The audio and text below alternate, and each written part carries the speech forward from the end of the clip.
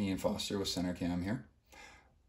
Today we're going to be doing a tutorial on virtual webcams and also lighting considerations specifically for Mac users.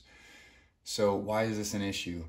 Well, the PC users of Skype, Zoom, Teams, whatever, there are more built-in lighting control settings in the PC world than there are in the Mac world. So if you compare it to Skype or Zoom, PC to Mac, PC users have more capability to control their light settings just within the software itself. Mac users are a little bit more limited. So that's where virtual webcams come in. How it works, it's pretty simple. If you look at the Zoom menu, you have the different webcam options here. One is FaceTime. So that's my Apple MacBook, which is down here. That's the feed from that. Nice little shot of up my nose. It's great. We've been on those video calls. And then we have Center Cam. Now, if you'll notice, Center Cam says FHD camera. We didn't make it into our manufacturer's software change for our name. It is what it is. FHD camera, that's Center Cam. So we choose that. But we also, check it out down here. You see iGlasses, so you have to open up iGlasses and then it leads to an option. Now this is a virtual webcam. What iGlasses does, when you select it, you go over here and then you select the camera. And what that's doing is it's putting iGlasses lighting options in between the natural source of your camera and your Zoom or Skype settings. So we're gonna choose Center Cam right here. And then that allows us to actually control our settings. So adjustments, brightness, we want angelic visitation, we want a little bit darker, whatever our situation is.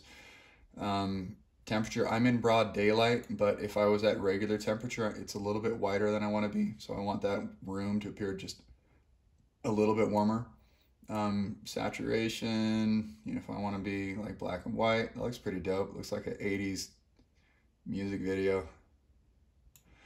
Or it can be cartoon, whatever. It also has a cool setting for focus. Now, Center Cam, you have the option, you can do manual focus on our lens, just righty-tighty, lefty-loosey. Slight adjustments, you can soften or sharpen the focus on our lens just manually, but also through iGlasses you have this. And again, we don't have any affiliation with iGlasses. They're just a great program that works with Center Cam. So, moving on to the lighting. The reason this is an issue is that to dial in settings, there's a million different configurations that people have. And so automatically expecting Center Cam or any webcam to automatically optimize every single situation is, I think that's expecting a little bit too much of a camera. Every camera has to make a choice how it's dealing with light or darkness, which is lack of light.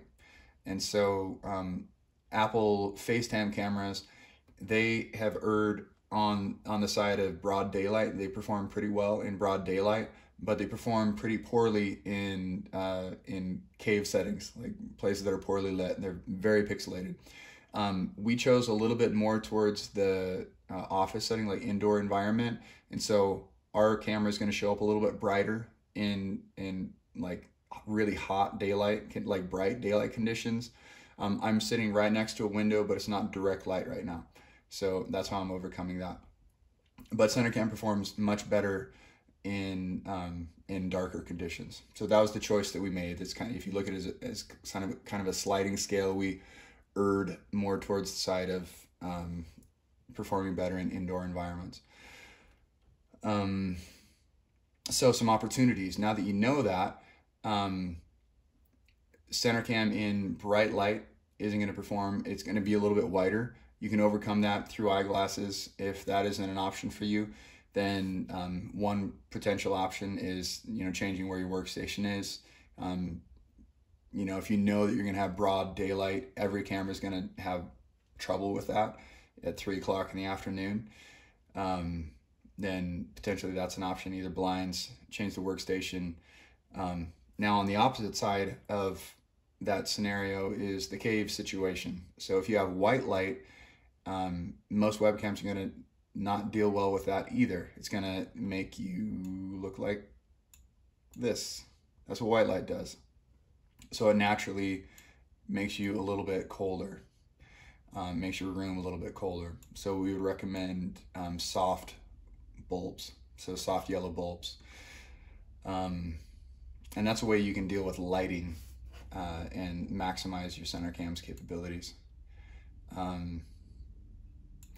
Another thing that iGlasses has, so we're currently working on virtual webcam, proprietary virtual webcam for our center cam users. That'll be free for our users. Until then, this is the solution, and it'll be a little bit simpler. iGlasses has space alien capabilities and